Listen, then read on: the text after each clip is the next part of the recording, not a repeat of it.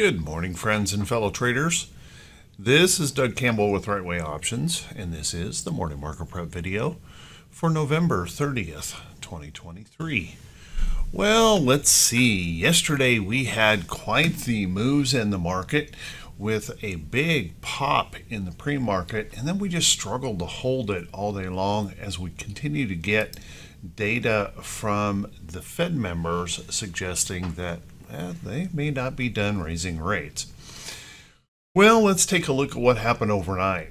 First off, Asian markets did a pretty good job overnight, up across the board, kind of modest gains, except the Nikkei. Nikkei was up half a point overall. But we learned last night that the manufacturing sector in China had declined for another month. So a little bit of worry there. China is doing some more quantitative easing, trying to resolve some of these problems. This is the third or fourth round of some attempt to get things moving over there, but they're still struggling. We've got European markets up across the board this morning. No particular reason that is happening other than it's the end of the month and everyone wants to make new highs on the end of the month and finish the month strong. So that's what we've got going on there. And U.S. markets, even though we struggled to hold positive all day long yesterday, overnight we're going to gap this thing up again and we're going to try and take out the highs in some of the indexes this morning. If we take a look at oil started down after Chinese data yesterday, but has reversed into the green, pushing up this morning. One of the reasons that's likely the case is we're going to have that OPEC meeting today and maybe a possible decision as to production cuts. And if you looked at our situation in the petroleum status yesterday, you notice that a remarkable build in supplies, which means consumer demand is falling sharply, and a production cut probably isn't going to hurt us all that much other than raising gas prices again. Let's take a look at our index charts here and see if we can gain a little bit of information on how we might want to approach the market today on this Thursday edition of the Morning Market Prep video.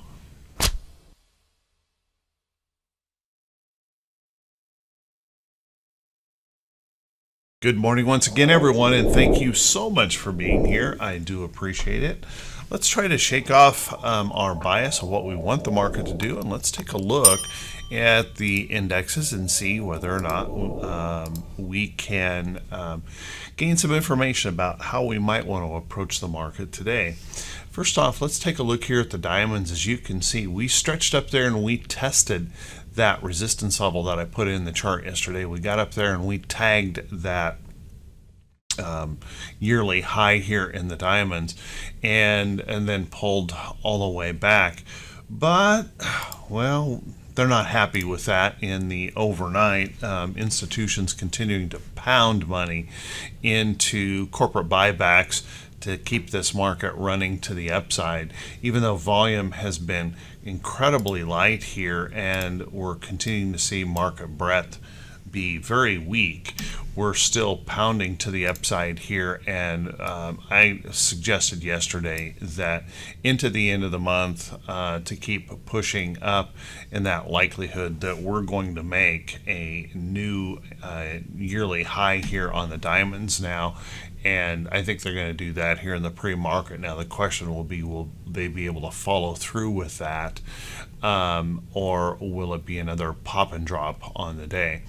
If we do assume that those bulls are going to keep going, we're going to have to stretch over here to 2021 and early 2022 to find that next resistance level in the market, and I'm going to place it right up about there. If those bulls can continue to find that inspiration here, well, let's look for that push up here to maybe test that resistance level to see whether or not we can break on through. If the bears, however, were to find inspiration in the market today, maybe a push back down. Notice we've got a little tiny bit of price support in here. We might catch it somewhere in the top side of that, the bottom side of that, if the bears get going.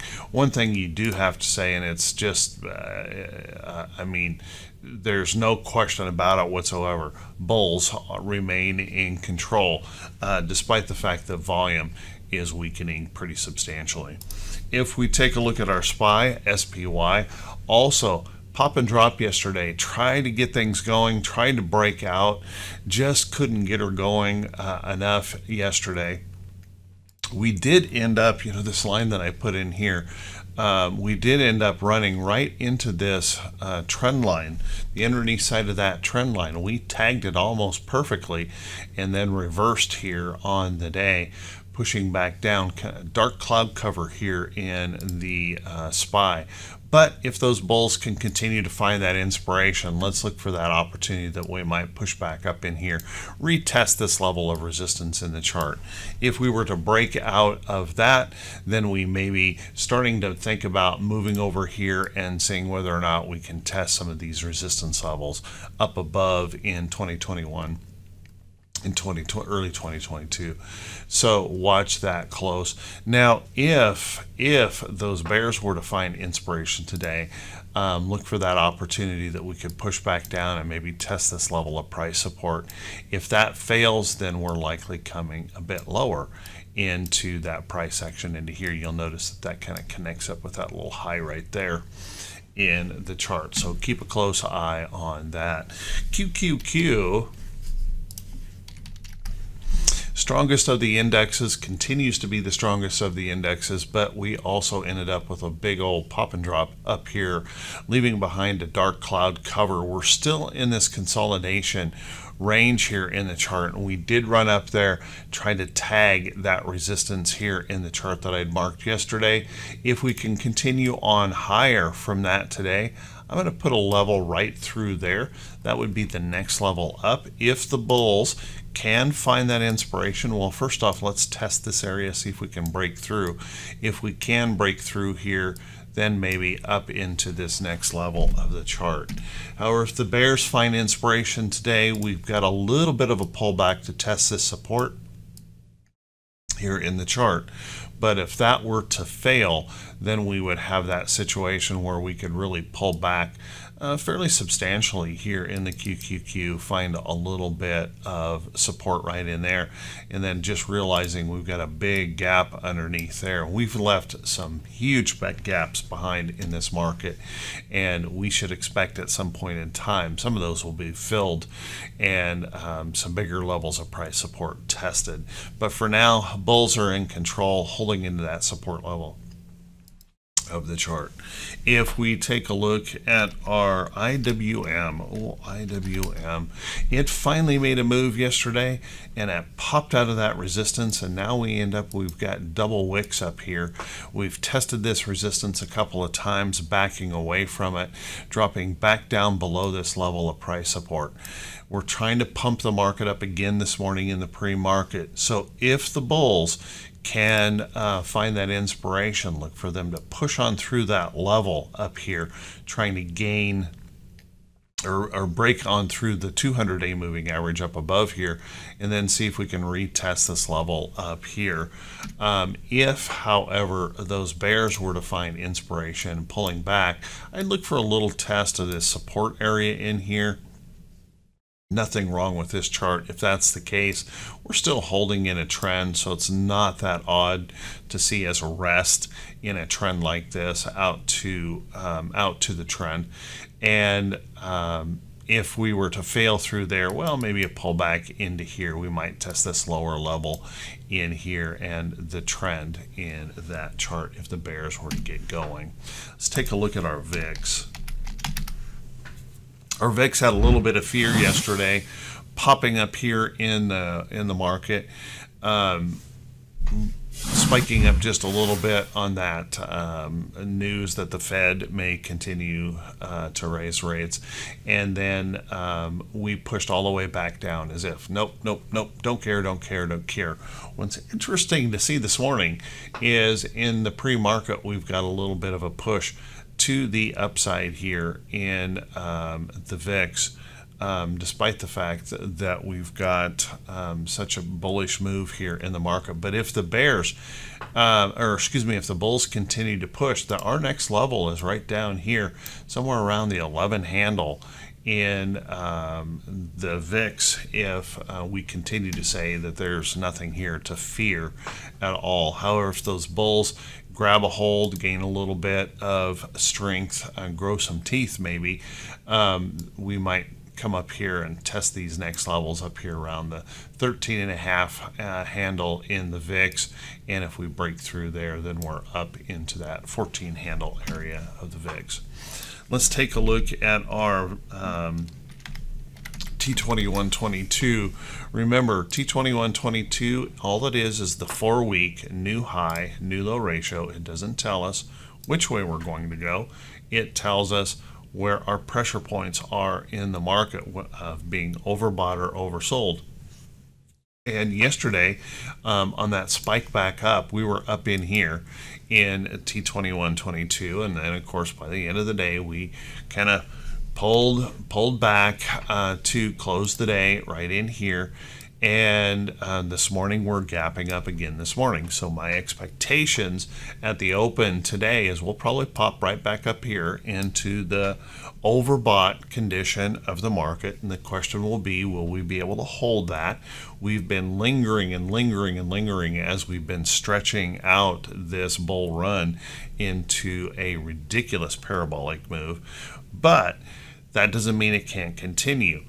If they can find that inspiration today, pushing it on up here into the close of the month and maybe even the close of the week, may continue to find bullishness.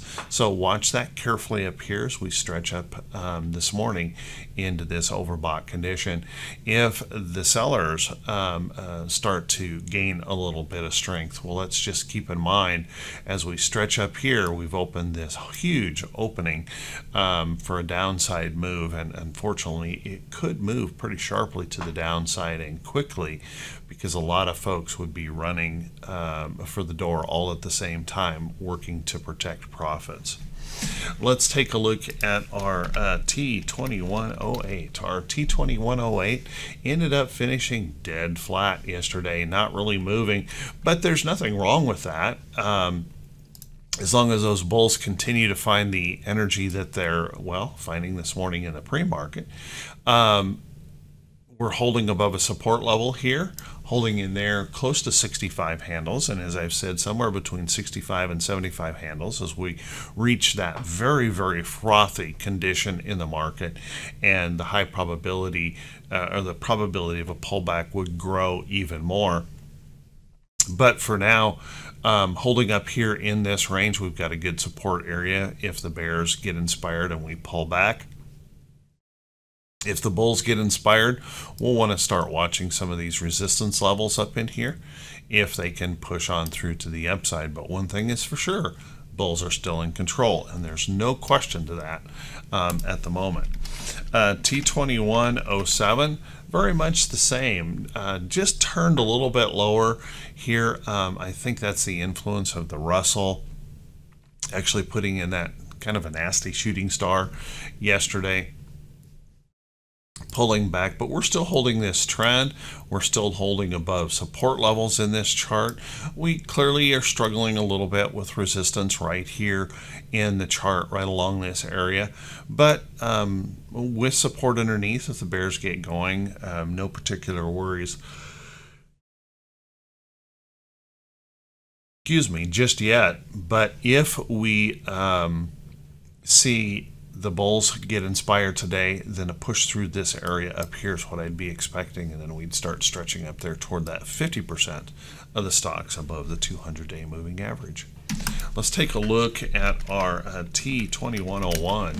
Now, T2101 is the breadth indicator, and remember, it doesn't require a direction of the market to show us if breadth is strengthening or weakening. And what you can see that's been happening this week is our breadth has been weakening pretty substantially here, as this bull run is kind of getting a little bit long in the tooth. So pulling back here, we did get a little teeny tiny hook in here trying to show that maybe that breadth is trying to come up here, and I suspect we'll show this morning, at least in the early part of the day, that breadth will be turning up to the bullish side. But then the question will be, will it hold the rest of the day as we attack those resistance areas of the chart? Remember, we could also have bears. If the bears were to come in and attack in a strong way, and I don't think that's happening today, but if they were to come in and attack in a heavy way, then breadth can rally on the bear side of the market as well if the bears show that strength in the market. So just kind of keep that in mind. If we continue to fade today in breadth, by the end of the day, that really wouldn't surprise me all that much, but we'll see how that works out. Let's take a look at our economic calendar for today. And our economic calendar, well, we've got a few things to be thinking about here today. Clearly, one of the major things we talked about yesterday is going to be this personal incomes and outlays at 8:30 a.m. this morning. So prior to the market open, we're going to have a couple of big numbers here that could move us substantially. First off, remember we've got this OPEC meeting here this morning that we'll want to be paying attention to, whether they'll make that decision to cut production. I don't know. I think that there's an awful lot of evidence that that could be the case, but wait and see, and that could have ramifications on energy prices today. You got the jobless claims coming in here this morning. Jobless claims were, we had a decline in initial claims by 24,000 last time. Major decline, showing that jobs market is still way too hot for the Fed. We'll see if that starts to change, and I suspect it will here. We're seeing demand decline, so I suspect one day we're going to get some surprise changes here in employment, and we're going to start seeing more and more folks filing for unemployment, but maybe not just yet. If we take a look at personal incomes and outlays, that's going to be a very, very important inflation read today. Watch that one closely. Very likely it could move the market either bullishly or bearishly. So watch that close. We've got Williams speaking today. We've got Chicago PMI, pending home sales, a natural gas report. We've got some bond auctions, and we've got a Fed balance sheet here after the bell. Nobody's going to care about. As we look into Friday and prepare for Friday, just note that we've got Barr speaking, PMI manufacturing, ISM manufacturing, construction spending, Goolsbee, Powell, and Cook speaking tomorrow. So we've got lots of Fed conversation out there continuing to confuse the market and make everybody wonder what happens next.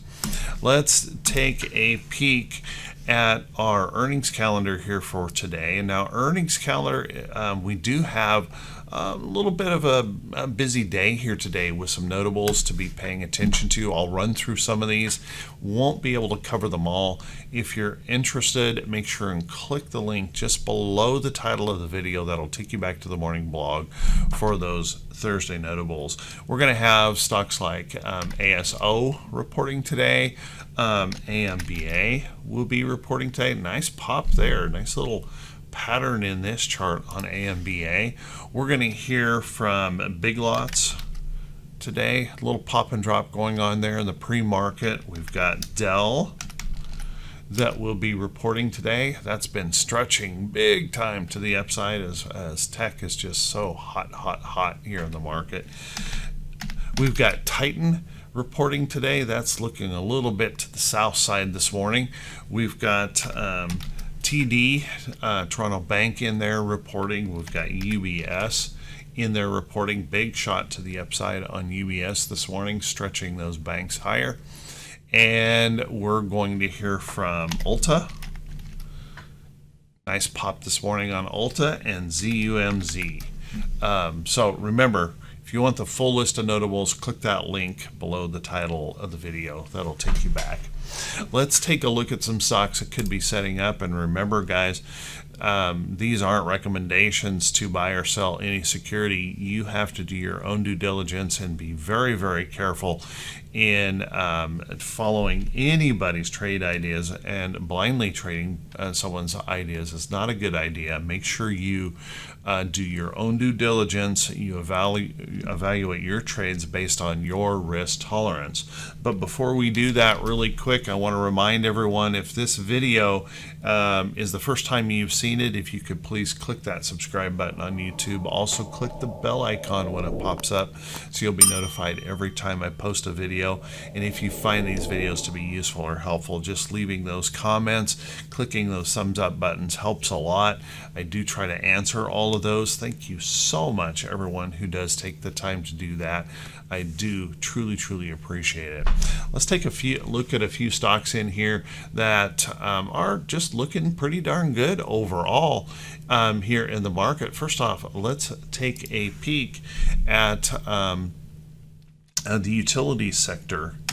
Utilities has been moving up. Yesterday saw a little bit of selling coming in here on the utility sector, and that could continue to rest or pull back a little bit. But boy, this has been quite a run, and what I want you to notice is we've broken that downtrend in here. So if we can hold up here in this support area and just rest a little while, then we may have that opportunity that utilities could stretch on higher. We talked about some of those individual utilities yesterday, and overall just looking pretty darn good.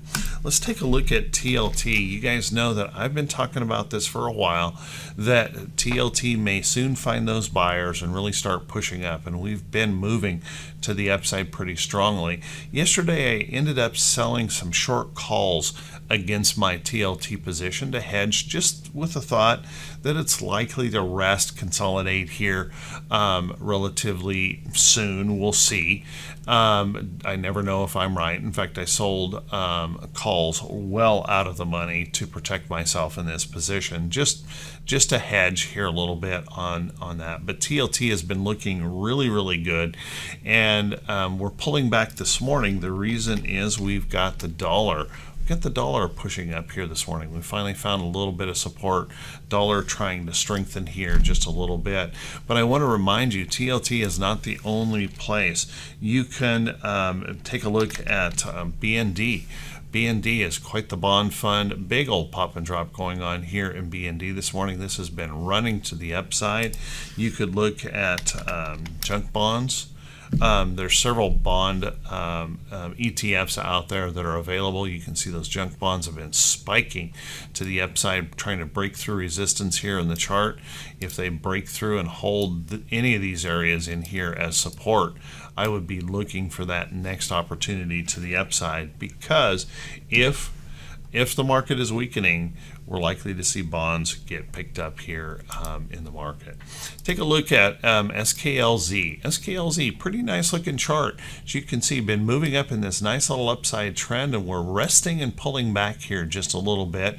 As of yesterday, pulling back just to see if we can test support and trend. I would watch for that next opportunity. If we do hold in here, watch for that next opportunity for that to extend on through to the upside. Looking pretty darn good.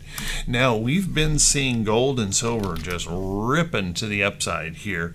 With the dollar strengthening today, I would watch this carefully. I think there's a pretty good chance gold and silver will start to pull back here in the market. Now, that doesn't mean that they're going to break all the way back down. If you look right in here, this is a pretty steep trend for gold and silver. But what we're also seeing is, as I mentioned yesterday, is we're seeing defensive sector stocks perking up and coming up in the market.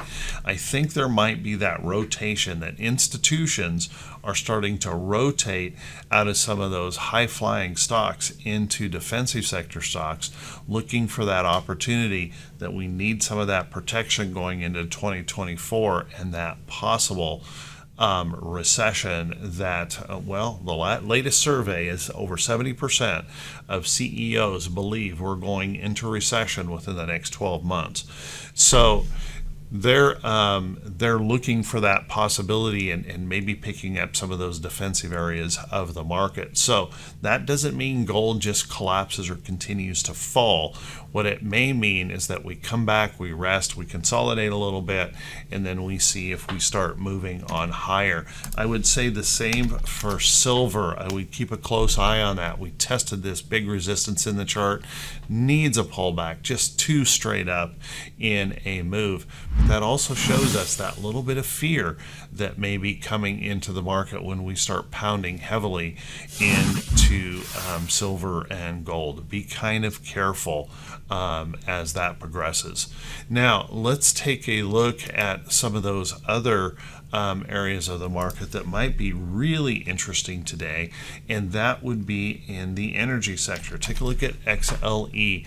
Now, XLE has broken down. It's clearly in a downtrend, and honestly, this sets up really as a possible short in my eyes. But looking at this, if we suddenly get a change in OPEC, we could see some of those energy stocks starting to move back higher. So you might want to look at some of those names of stocks that have been pulling back here on these. We could really start to support some of these stocks. I would look at stocks in the refining area. I would look for stocks perhaps in production areas, maybe working to come up out of bottoms. If OPEC does cut production, we're going to need to pick up our own production to keep those oil prices from spiking. So watch some of those areas carefully. I could see several of those stocks start moving back higher in the market on the energy side of things. And we do have those up just a bit this morning. Let's take a look at some other areas. Boy, we've had an awful lot of